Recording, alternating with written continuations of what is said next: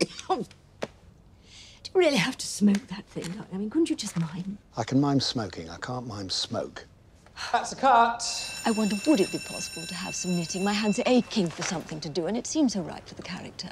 Props. Yeah, I'll try and find some knitting. Walter, a word. I fully understand the national importance of what we're shooting, and obviously there's no question of diluting the message. I just wonder if it mightn't pack a little more punch if Mr. Brown were to express a little more. For example, at the mention of the clever code, I might say, well, that'll be the first clever thing April's ever done in her life.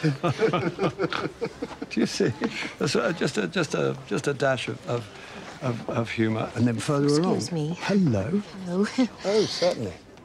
We should be home by 2. Oh, no. It's just that the caption at the end's going to be, he's not listening, but the enemy might be. It's a joke for women who think their husbands never pay attention. So if you start answering her, well, the caption won't make sense. I wrote it, the scenario.